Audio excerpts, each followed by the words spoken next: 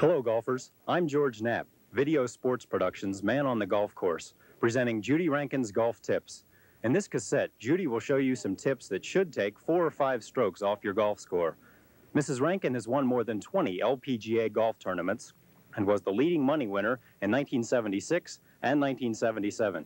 Golf Digest selected her as the Player of the Year in 1977, and last year, Golf Magazine named her the best putter on the tour.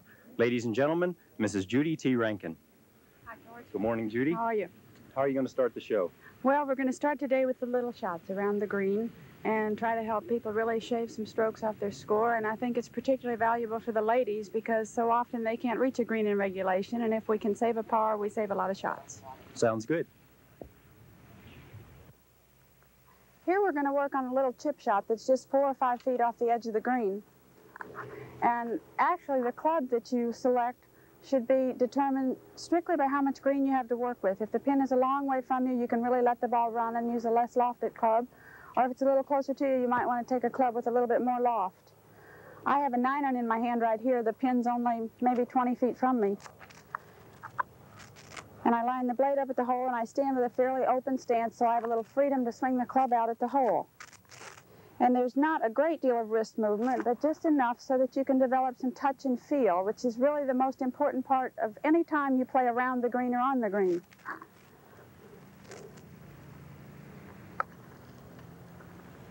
And I just try to keep the club face moving toward the hole at all times, whereas in a golf swing, the club face would be releasing and turning over.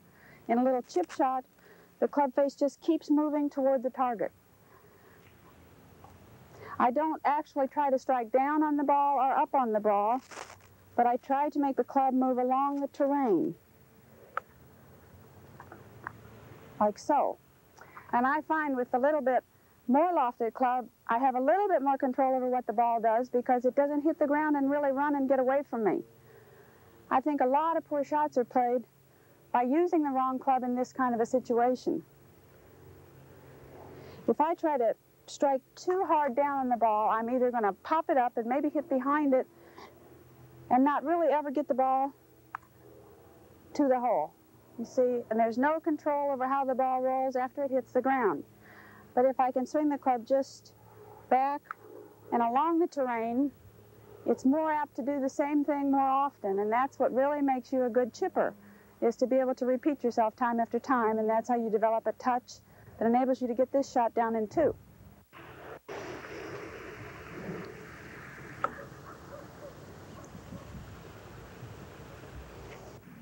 You know, on so many of the new golf courses, the greens are just built very, very large, and many times you're left with a shot that maybe you're just 2 or 3 feet off the edge of the green, but you're 60 feet from the hole. And it's very valuable if you can take a club with very little loft. I'm using a 6-iron here. You might be more comfortable with even a 5 or a 4-iron. And keep the ball running low along the ground like a putt so that you can roll it close to the hole and still make your par. The important thing is keep your weight on your left side because we're going to try to strike the ball solidly along the terrain, make the ball not fly too high in the air, and then roll like a putt would roll. And the advantages of this shot, that's the best one I've hit today, the advantages of this shot are that you're not throwing the ball up in the air where you have to worry about whether the ball is going to stop or whether the ball is going to go. You're playing a shot to run. You know that when it hits the ground, the ball will turn over and roll and run just like a putt. So we have a club with very little loft. The hands are slightly ahead of the ball. The ball is still in the same position off the left heel. And we just take it back and low to the ground, and the ball runs like a putt. And we don't ever have to worry about throwing it up in the air halfway to the hole and having it bite on us all of a sudden.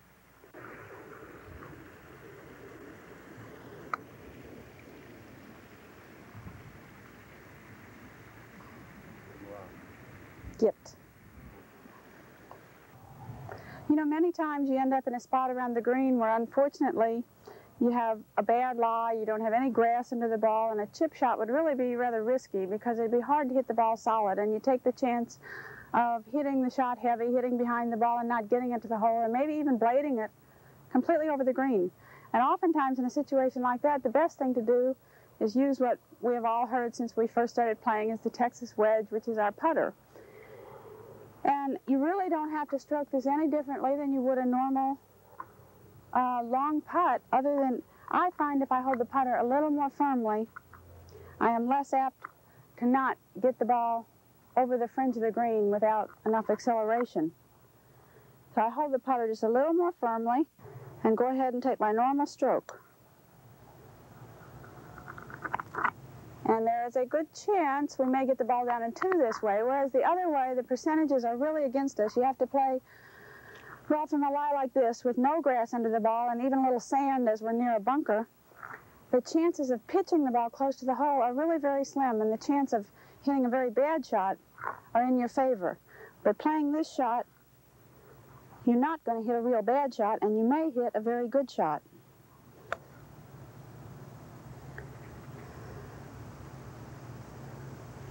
You have to watch that between you and the edge of the green, you have a somewhat smooth area to roll the ball. But even if there are spots where the ball is going to bounce up, you're still better off than trying to play the pitching wedge or a little chip shot with a 7-iron off of bare ground.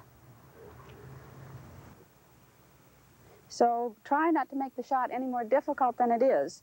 In other words, it's just another putt, except you're going to hold the putter a little bit more firmly and just key on hitting the ball solid. And maybe it will go in the hole. No, close. Well, here we are faced with a shot that most people walk up to and their knees knock together and they shake with fear.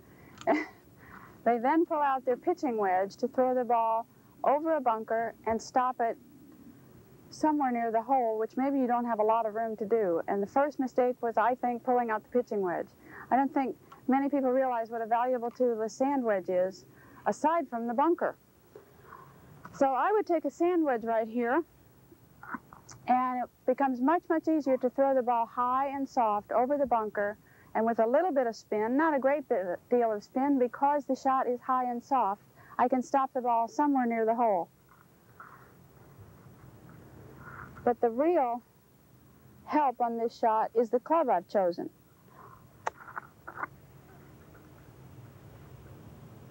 Now, I hit the ball just a little bit to the left of the hole, but the distance was perfect, and I did not go through a great deal of work trying to stop the ball. Have we got a golf ball here? The important things in the technique of this shot are, first of all, do not play the ball too far back in your stance. That's one of the most common errors that I see, and all that will do is make the ball go low and hard. You want to keep the ball still in the same ball position as almost all of our chip and pitch shots, which is somewhere right off the left heel. The hands fall slightly ahead of the ball, and you're holding the club short for more control and better feel. When I swing the club back, there is a little bit of movement in my hands once again because I'm trying to develop a touch. And as I come through the ball, I'm going to try very hard not to let the club head pass up my hands, not to do this. I'm not going to try to help it in any way. I'm simply going to stroke through the ball with the club face going toward the target. And because it's a sand wedge that I'm playing the shot with, I do not have to do a lot of things different to pull this shot off. It's just the same as if I were hitting it with a pitching wedge, only I have the advantage of more loft and a higher shot that is going to stop much sooner without putting a lot of spin on it. Now, most people get up to this shot, and in their effort to really put a lot of backspin on it, they pick their hands up real fast, and there they are, right in the bunker, the very thing that they were afraid of to start with. And the only good thing I can think about that is, if you play with your sand wedge, at least you don't have to change clubs. You can just step in the bunker and hit it out again. But in all seriousness, all of the good players that you watch play these kind of shots so well are playing them with a sand wedge. And there's no reason that the higher handicapper can't learn to do that.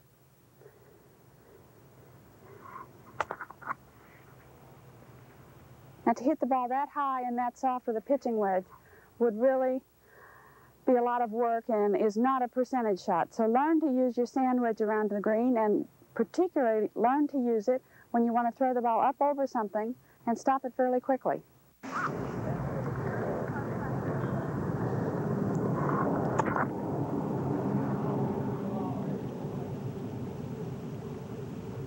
Okay, many times you're going to find yourself in a bunker alongside the green.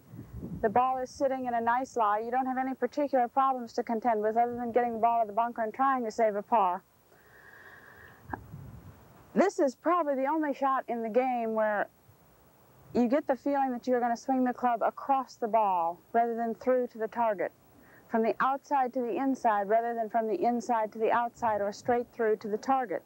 And the reason for this being is you want the feeling that the club is going to go under the ball and be pulled this way. You never want to let the club head pass up your hands in this manner. You want to try to always keep your hands leading the club face, and in that way the face stays open at all times. It throws the ball high, it gives it action, and you actually have a chance to stop the ball at a certain point on the green.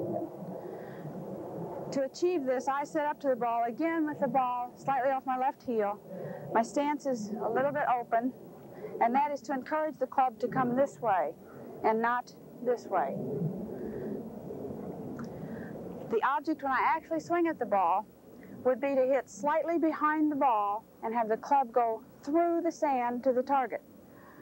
I think there's been way too much emphasis put on striking down. Everybody that I play with in pro-ams and so on, it seems that they're all chopping into the sand, and that does not necessarily make for a good sand shot. So here we will try to execute it, taking the club up slightly on the outside, hitting behind the ball, under it, and to the inside of the line of flight.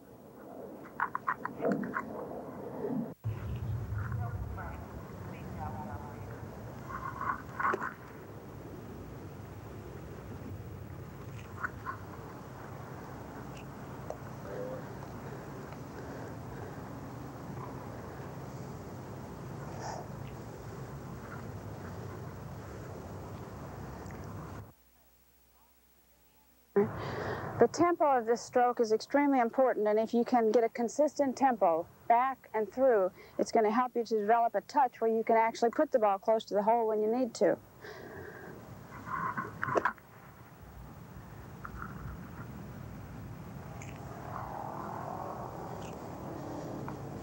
But the key thing with playing the bunker shot off of a relatively good lie is never let the face turn over. Keep it always moving so that the face is in the same position when it finishes the swing as it was when you addressed the ball.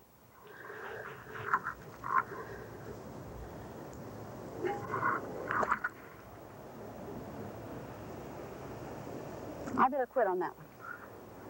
Oftentimes you'll find yourself in a bunker on the uphill slope of the face of the bunker, and it's really not a great deal different than a normal bunker shot, except the problem that it creates is it's difficult to hit the ball a long distance. And I always grip down the club even a little bit shorter when the ball is on an uphill slope in the bunker. And the ball may be played just slightly farther ahead than what I would have done on a flat lie. But the biggest thing is I try to accelerate the club a little bit faster because I always have a problem in hitting the ball as far as I would like to. So I'm going to take the same swing that I've described to you, only maybe with a little bit more speed. But the stroke itself is just the same.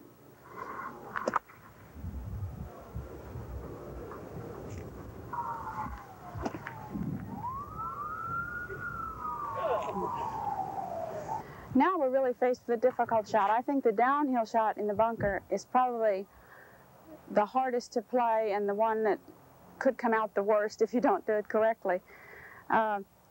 Naturally, because it's a downhill lie, you have to move the ball back a little bit in your stance, a little bit more towards the center of your stance. But the key thing in this bunker shot and every bunker shot is we are not trying to strike the golf ball. We are trying to strike ever so slightly behind the ball and through the sand under the ball. That's what makes the downhill shot so difficult.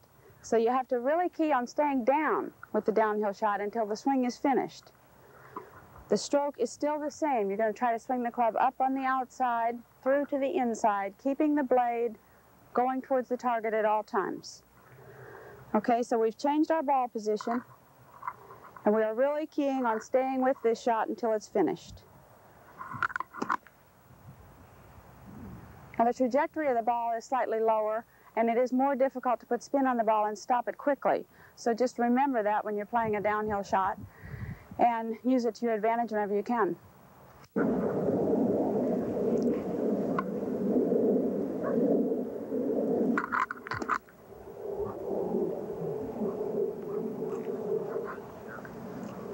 Many times we find that we've almost hit a great shot to the green, but instead of it being very close to the hole, it's just in the edge of the bunker and buried.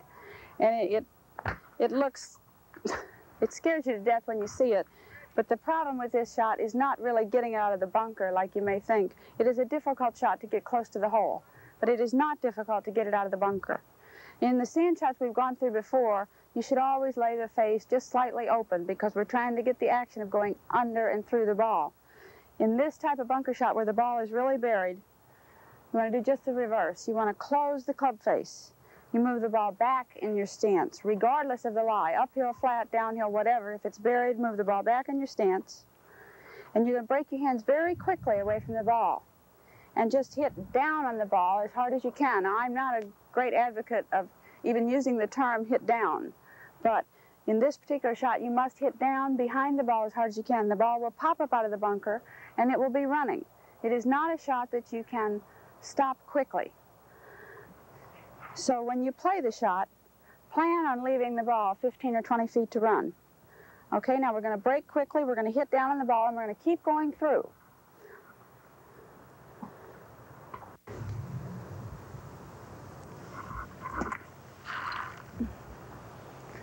That's nice.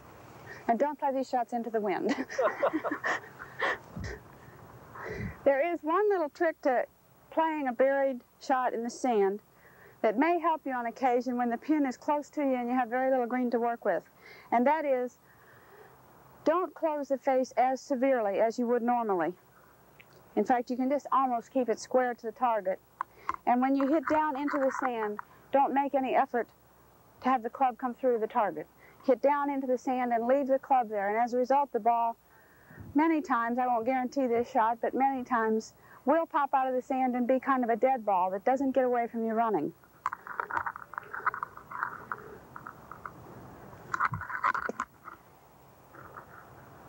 Now that's about as quiet as you're ever going to hit a ball out of a buried lie.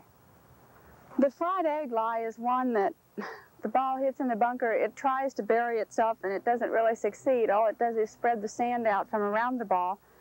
And it makes it difficult to play the shot because you're hitting off of a harder surface underneath the ball and you really don't have sand right up behind the ball to hit behind, into, and through the shot. What I try to do playing the shot is I have the ball back just a little bit more than I normally would with a good lie in the bunker, which would be just behind my left heel. Rather than closing the club way up like I would in a really buried lie, I keep it just almost square, maybe open just slightly.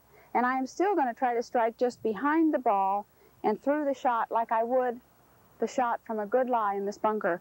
The biggest difference is it is very difficult to stop this ball quickly with the best of strokes. So leave yourself room for the ball to run. And it is very important that you do strike behind the ball and go under and through the ball, or you're going to hit the low shot that sees the bunker on the other side of the green. So I'm going to try to take the same type of backstroke. Every shot has been the same type of backstroke except for the severely buried ball. And I'm going to try to hit just behind the ball and through the sand, knowing that the ball will run.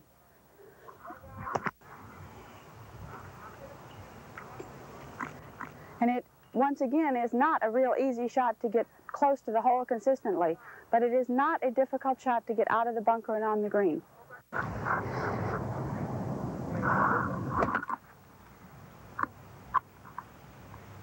I tried. These little 4-foot putts that we leave ourselves sometimes after a long putt or maybe a good shot off the edge of the green are awfully important to make, and I think they really determine how you score. You can play awfully well, and if you don't make these putts consistently, you're not going to get your score down. So first let's go through some of the bad things you can do putting these putts. One would be the person who does not take the putter straight back, but takes the putter way in here, and as a result goes from in here to out there. And we've missed the putt way to the right. Another way to miss the putt to the right would be almost the reverse. The person who takes the putter back way on the outside and more or less cuts the ball and puts spin on it, which makes the ball miss on the right. And the same things would be true missing the putt to the left, only you have the reverse happening with the putter head, which is you are always turning it and to the left, always trying to steer the ball into the hole with your hands. In other words, no faith. What you have to do is line the putter up the best you can at the hole.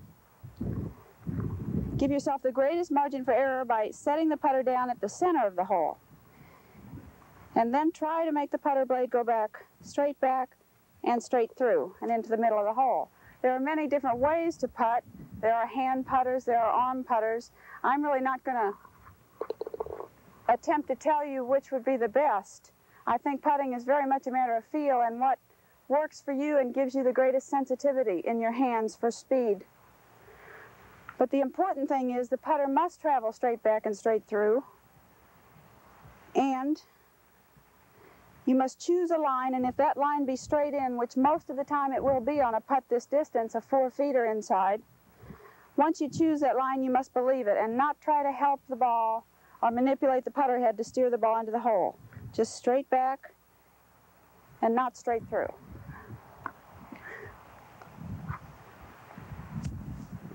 It's important when you putt short putts, or any putt for that matter, that the speed of the putter stays consistent through the ball. You cannot let the putter head slow up, or you will fall into the pitfalls of the putter going right and left and causing the ball to go offline.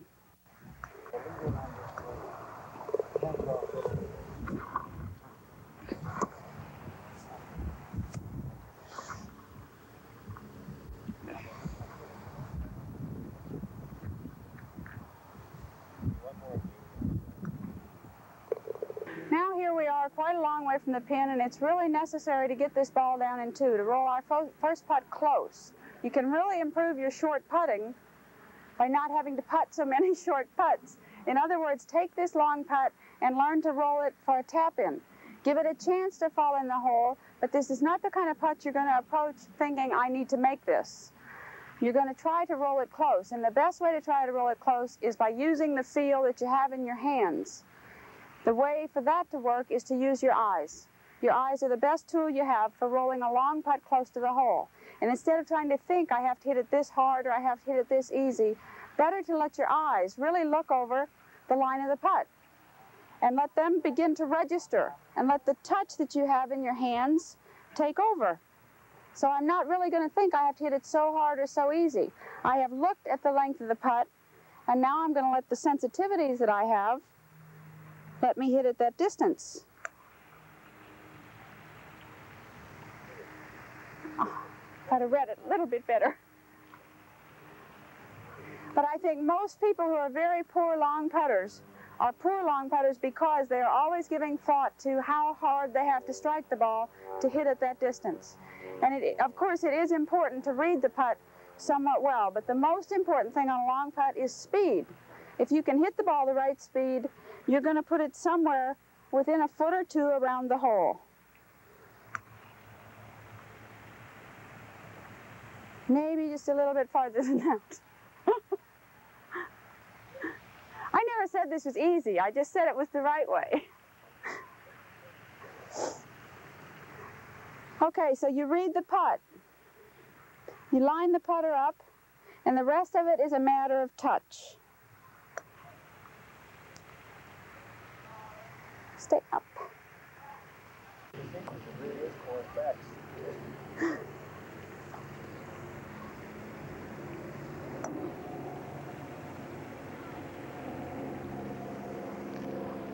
All right, now we have a 10-foot putt for a birdie, and it would just really be nice to make this. And the first thing we have to think about when trying to make this putt is if the putt is going to move right or left. I think reading a putt is of some importance. I think many people put too much importance on it. I think we all have an instinct for which way the ground is sloping, and I think sometimes to let some of those instincts take over help you more than using mechanical things to read a putt for you. One of the things that you oftentimes see on television watching tournament golf, or maybe even amongst your friends, is the plumb bob. And the way that you do this is to line the putter up right with the center of the ball, down lower. Just let the putter hang free from 2 fingers and use your best eye, your dominant eye, and the putter shaft up above will fall to one side or the other of the hole. Supposedly where the putter falls, to the right or left of the hole, is where you should start the ball out. I don't know that this method is completely accurate, but to some people it's a bit of a security blanket, and if it helps you, then it's not a bad thing to do. I think the most important thing about reading greens is you have to realize that the speed that the ball rolls has a great deal to do with how much the ball will break right or left. So it now becomes important. You have decided that this putt moves maybe just slightly to your left. It becomes important to have a decision made in your mind whether you're going to hit the putt very firm at the hole or whether you're going to play this little bit of break. So before you ever step up to the ball, try to have a decision in your mind about where you're going to hit the ball and how you're going to hit it, whether it's going to be a firm putt or a dying putt or whatever. Anyway, so once you've made a decision about where you're going to start the ball and how firm you feel like you want to hit it, let your touch and feel take over. Just remember to keep the putter straight back, straight through. I think we were robbed. Oftentimes the case is you've hit the ball a poor speed for the line you chose. So that's why I'm saying when you are reading a putt, remember that speed has a great deal to do with how the ball will react.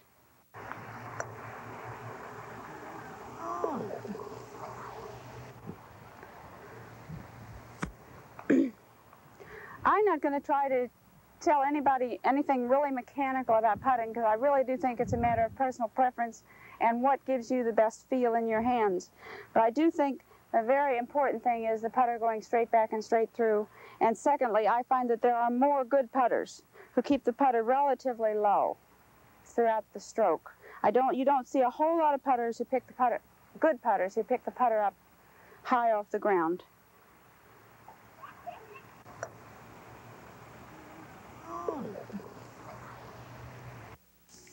For any golfers who may be interested in additional instruction, look for another video sports production, Golf Tips with Bob Rossberg.